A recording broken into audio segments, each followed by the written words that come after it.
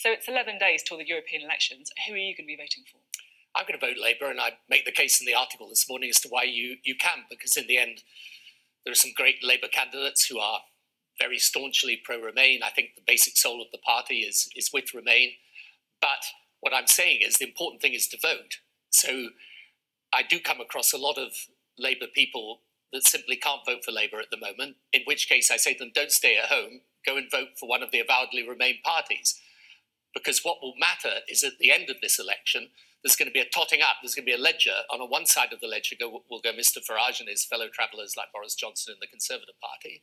And on the other side are going to be those that are anti that position, anti-Farage, anti-Brexit. And it's important that it's not so much the seats, but the percentage of the votes. It's important because MPs will then make their decision as to what they do in Parliament. It's important that that anti-Brexit side of the ledger is stronger than the pro-Farage side of the ledger. I'm just trying to work out how you can put Labour on the anti-Brexit side of the ledger. Yeah. When they have said that they only support a second referendum to stop a Tory Brexit, when Jeremy Corbyn is in talks with Theresa May trying to get a deal through. Surely, when people tot up the ledger, they'll put the Brexit Party on one side, and then they'll put the Lib Dems, Change UK, the Green Party, the SNP on the other. Yeah, well, I mean, that's a perfectly valid point. I think, though, it misses this point, which is one of the reasons why, if you listen to what Nigel Farage says, he's very much saying that Labour is essentially a Remain party. I think it's clear they're not Remain in an unequivocal sense, but I think there's enough in the Labour case that allows you still to vote Labour, and that's why I can vote Labour in this election. But, you know, the reason I'm saying what I'm saying today is that I understand there are a lot of people who just say, and I've found this talking to people, they just say, I'm sorry, Labour's been hopeless on the question of Brexit. I'm not prepared to do that. And what I say to them is, well, don't stay at home, because if you do, then that pro-Farage, hard or no-deal Brexit, and that's what these guys are, he and the people in the Conservative Party like Boris Johnson are going for. That is a hard Brexit or a no-deal Brexit. That is an extreme position that will do enormous damage to our country. If you care about stopping that, get on the other side of the ledger, and I think Labour just gets there. I mean, this is almost as close as you could get as a former Labour Prime Minister to telling people to vote for other parties other than Labour, isn't it? Well, look, it's a one-issue politics at the moment, effectively. And what we've got to understand is, if these people have their way, the hard or Brexit or no-deal Brexit people have their way, we're going to be doing nothing but Brexit for the years to come. I mean, what we've got to realise is that Nigel Farage and the people associated with them, they're not the people to drain the swamp of British politics. They're the people that have created the swamp. They've literally created this issue of Brexit as if it's the answer to the country's problems, when it's literally the answer to nothing. And we have been obsessed with Brexit for 3 years. We're going to be obsessed with Brexit for years to come unless we come out and show equivocally that they do not speak for Britain. That there are lots of people there who want us to get this Brexit thing resolved in a sensible way that allows us to stay within the European Union and get on with dealing with the real issues of the country, the health service, climate change, the economy, knife crime, all the issues that are presently absolutely relegated to the back burner because of Brexit. I mean, some supporters of Nigel Farage would say that actually the politicians who've created the swamp are the establishment politicians of the last few decades, such as yourself, who have ignored people's concerns on immigration, who've ignored people's concerns on globalisation, and that's why we're in this situation now. Absolutely. This is exactly what they say, and that's why they've got to be taken head on. Because when you actually analyse what they're saying, what does Brexit do for the National Health Service? The National Health Service future is decided in Britain. It's not decided in Brussels. What does it say about our taxes? We can put our taxes up, down, do whatever we want with public spending. We put it up, put it down. That is decided here in the UK. It's not decided in the European Parliament. If you take the issues, for example, any of the things that really concern people, the communities left behind, inequality, the decisions that will affect that are taken here. The whole of the Brexit case is based on a myth that we're not in control of our own country. And what Nigel Farage and his people want to do is to use this Brexit issue because they have their own agenda around the country. They want to use it to split the country over Brexit when it's literally the answer to nothing. So, you know, yes, I agree. Of course, that what they want to do is to say, look, there's just an elite of people who are stopping you getting your way. But get our way to what? I mean, What is it that they believe that Brexit will offer us that allow us to take this country forward? And if they get their way, because they're in a no-deal position. Let's be clear, what do they say about no deal? No deal, no problem. This is Nigel Farage and Boris Johnson. So just analyse that for a moment. We are going to change overnight, with no deal, the trading terms for hundreds of billions of pounds worth of trade in the UK, and there's going to be no problem. Not some problem, but we can overcome it, no problem. That is such an extreme position that it's necessary now for people who are against that to rally together. So yes, I agree, it's a very odd situation to be in when you're fighting a European election campaign without really an effective leader and without one party to vote for. I agree it's a very odd situation, but it still matters. I mean, you've described the Labour Party position on Brexit as destructive indecision. I mean, what do you mean by that? What I mean by that is, look, why are the two main parties imploding over Brexit? And they're in a situation where both of them are losing support. Because there has been one fundamental strategic fallacy at the heart of both main parties' position on Brexit. And that is to believe that there's a compromised form of Brexit that will satisfy and bring together both sides of the country. And I'm afraid it's a fallacy, because the soft Brexit that Theresa May has tried to articulate, and that, in a sense, the Labour Party's official position has been up to now, it won't work. And it won't work for a very simple reason. Because actually the whole case of the Brexiteers is based on a myth, which is that we don't control our own laws, they have to target the laws of the single market, because it's true, we've agreed collectively to agree those with the rest of Europe.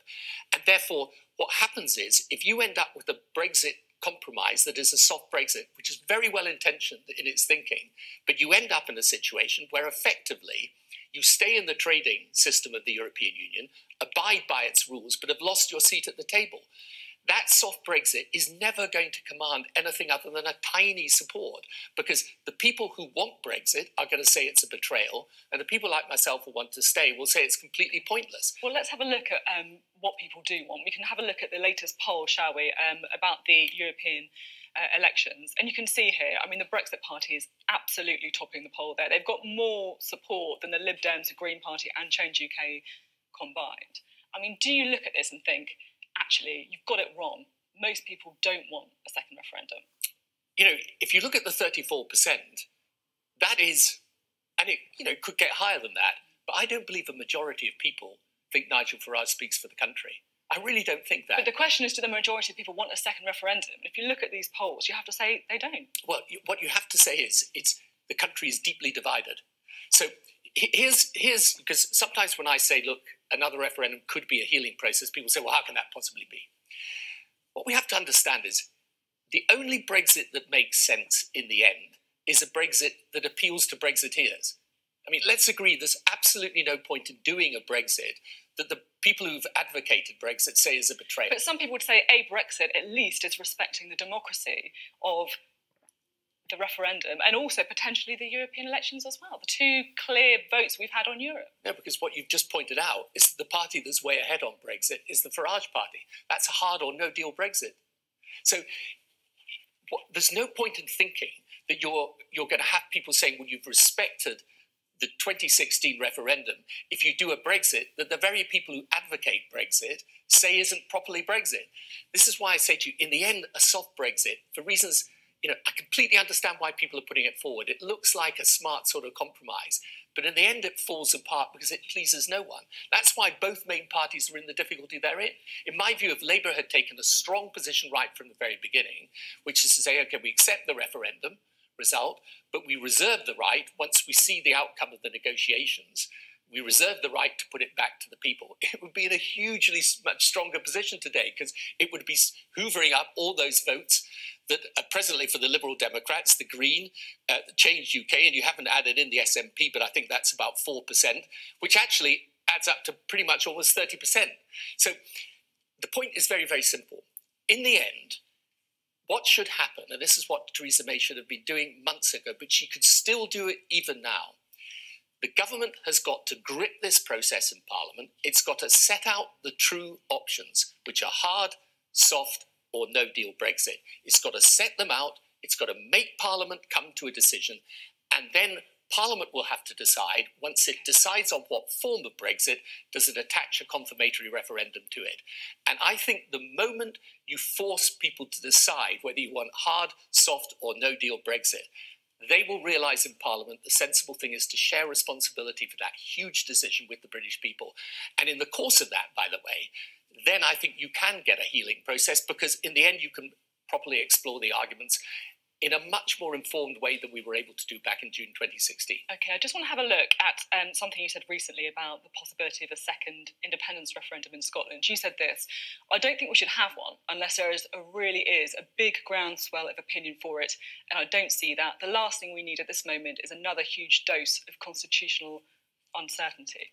How can you think that about a Scottish referendum and yet be in favour of a second referendum when there doesn't seem to be that decisive groundswell of support for it? Well, I don't know that there is a huge amount of support for a second referendum. Whether it's a majority or not, it's absolutely clear that there is strong support for it. It's important if there's a majority, isn't it? Well, how can you tell whether you can't tell ultimately whether there's a majority unless you put it to the people? But I think the two things are completely different. Just imagine this scenario. Supposing we now go down the route, and let's be clear, I mean, I'm afraid Theresa May is not going to be the Conservative Party leader for much longer. If there's a Conservative Party leadership election now, you're going to get a competition in front of a small number of people as to which candidate can be more pro-Brexit than the other candidates. How long do you give Theresa May then? I don't know. I think if she set out the right set of options in the way I've described, I think she could stay to the end of the process. I think if she refuses to do that, look, I'm not in charge of the Tory party, it's going to be very difficult for her. But the point is this, that in the end, when you look at the situation, you're going to have this fundamental division in the country. It's not the same as the Scottish independence referendum, because right now we're deciding whether to do Brexit or not. And the truth is, if we end up doing a hard or no deal Brexit, and I don't believe you can really justify that by reference to the June 2016 referendum, particularly a no deal Brexit, believe me, you're going to get a revolution in British politics the other way. I mean, people talk about, how you have to avoid those who feel strongly pro-Brexit. You have to avoid them rioting on the streets and this outbursts of populism. Okay, I understand that. And that's why you've got to handle this issue, I agree, very, very carefully. But let me just tell you this. If we go ahead and tumble out of the European Union with a no-deal Brexit of the sort that Farage and Boris Johnson, these people want, you are going to get a silent revolution in this country as well. There are going to be people who are going to feel so strongly about this that I just say this to both main political parties, they're going to sweep them away. It's interesting listening to you talk about this silent revolution, about the kind of the groundswell of huge feeling on both sides of the argument. And it feels that to me as well, actually, when you go around, talk to people in different parts of the country, it's the trust in politics and the frustration that is so intense. I mean, are you actually concerned about when the dust will settle on what we do with Brexit? What are the long-term consequences going to be of this trust in politics and also potentially in democracy as well? Yeah, no, I think look, we have divided our country in a very deep way. And I don't think you can reconcile the country over Brexit per se. I think what you could do is get to a situation where if, as I hope, we still escape Brexit, you then have to deal with those issues around immigration, around communities and people who feel they're casualties of globalization or beneficiaries of it. You have to deal with those issues. That's why I'm not in a position of saying, look, the concerns that underlay Brexit are irrelevant concerns or they don't matter. I'm still absolutely in the position of saying, no. Did you make some mistakes then? Because you're talking there about people who are the casualties of globalisation. I mean, really, when you were Prime Minister, you were the great advocate of globalisation, weren't you, of multiculturalism? Yeah, and I still am a big advocate of globalisation. But you have to make sure that those people who do not feel that they've got the same opportunities as those happy with this process of globalisation are looked after. And did you do that enough? We put the biggest and largest investment into public services this country had seen since the Second World War. We introduced for the first time a minimum wage in the country. We made massive investments in the inner city. But when you search your soul, and by the way, did you do enough to try and address people's concerns on these issues? Well, the easy thing for me to say is we should have done more and so on. But frankly, when I left office in 2007, this country, in terms of its public realm and in terms of the investment and change we were putting into communities, it was huge. Now, had I still been in office, people often say about immigration, yes, but you let the European migrants come in 2004 when these countries from the East joined the European Union. Okay, we can have a debate about that. But when people say, for example, we weren't concerned with immigration, it's just rewriting history. We had legislation on reducing the numbers of asylum seekers. I actually left office with a whole process in place around identity cards necessary to keep a strong check on who could come into the country, who couldn't come into the country. So why is it that Nigel Farage is the politician who's managed to tap into people's concerns on globalisation, or on the mistrust in the establishment? Why is it him who's managed to address those concerns and not politicians from the centre ground such as yourself? Well, that's a really good question. And the answer is because we stopped addressing those questions. And all the way through, if you want to win from the centre ground, you've got to address the underlying anxieties that people have. And that's why I say to you, if we end up, because Brexit is the answer to none of the problems in constituencies like mine in the north of England, if you end up changing Brexit, you've got to combine that with measures that deal with their underlying concerns. And by the way, there's a much better chance of dealing with those concerns in Europe as a whole today, because if you take something like freedom of movement to people, there's a huge concern across the whole of Europe today. It's not just a British problem. On immigration, it's clear that it's upending European politics. No, the reason why we're in this position is that the centre ground stopped dealing with the concerns that people have.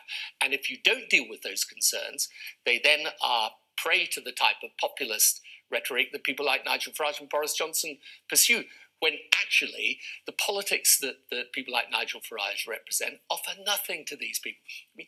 If you're in the north of England, you're worried about your community being left behind, what's Brexit going to do for you? It's just going to make your problems worse. You see, it sounds like a very convincing argument for the centre ground and the strength of the centre ground. But I just wonder if your analysis is 10 years out of date.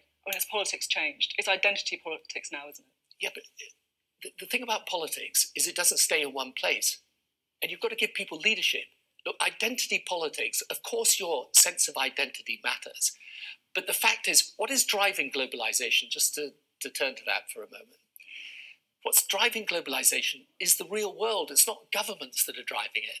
It's technology, it's travel, it's mass migration, which is happening all over the world.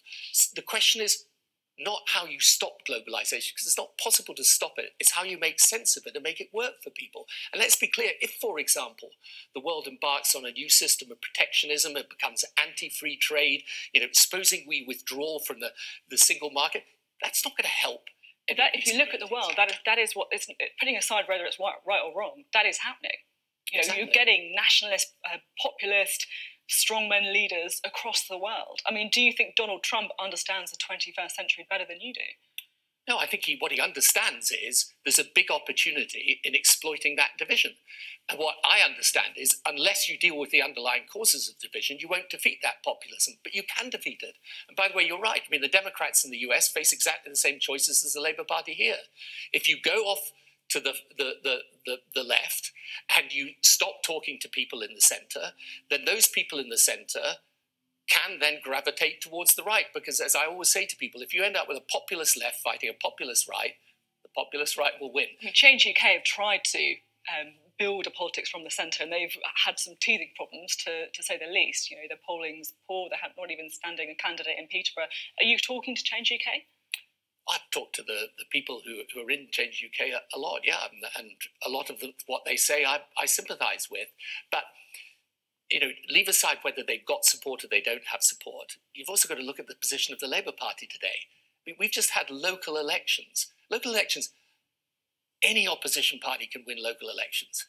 I mean, in the 30, 40 years I've been in politics, no matter how difficult the position of an opposition party is, when you go into local elections, you can be pretty sure of winning those. We didn't even win them. So Labour's also got a lot of thinking to do about where it places itself, whether it's got an agenda that actually meets the challenges of the future. No, I think at the moment it doesn't. I mean, the single biggest challenge that we are going to face as a country, the world is facing at the moment, is the technological revolution. It's literally the 21st century equivalent of the 19th century industrial revolution. How we deal with that, how we access its opportunities, mitigate its problems and its displacement of jobs and so on, that is the central question of politics. We're not even talking about that in the UK today. And, this is what is so frustrating and depressing about Brexit. It's not just the destructive impact, it's the distractive impact. It's the fact that when these huge challenges are coming down the line, you've got the entire political energy of the country sucked into Brexit. Okay, Tony Blair, we're out of time. Thank you very much for being on the programme today.